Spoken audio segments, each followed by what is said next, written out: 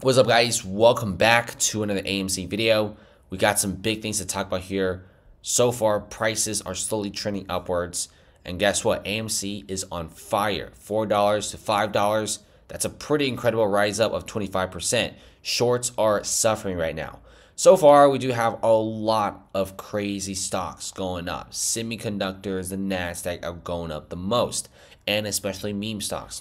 Party City, Bed Bath & Beyond, all had their massive spike up respectively. Now, we do have big things to talk about with AMC stock. Cost to borrow is hitting 321.63%. Usually, cost to borrow average is roughly about 90 to 100%. Now it's at a little over 300%. So if you guys don't know what CTB is, essentially, if you want to short AMC, you could borrow shares. But since borrowing shares is in such high demand, you're going to have to pay a slight premium for it.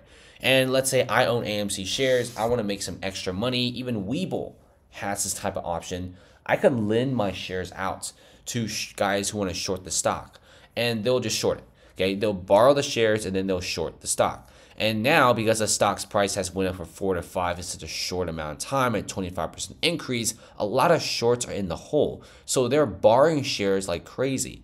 Because when you're completely down with a lot of cash, and it's not just you, but several other people, what's the first thing you got to do to drag the price down? Borrow more shares to short. And guess what? Because borrowing shares in such high demand, it's so expensive right now. Not to mention, this isn't the only expensive thing. Margin is also incredibly expensive with interest rates this high, which means AMC stock, if it could just at least hold at $5 for the next week or two, which will most likely go up instead of just holding still, a lot of people will cover their shorts. Short interest of just the free float is insanely high. It's 20 to 25% and it's still rising, especially with how many people are shorting the stock. Thanks for watching, guys. Stay strong.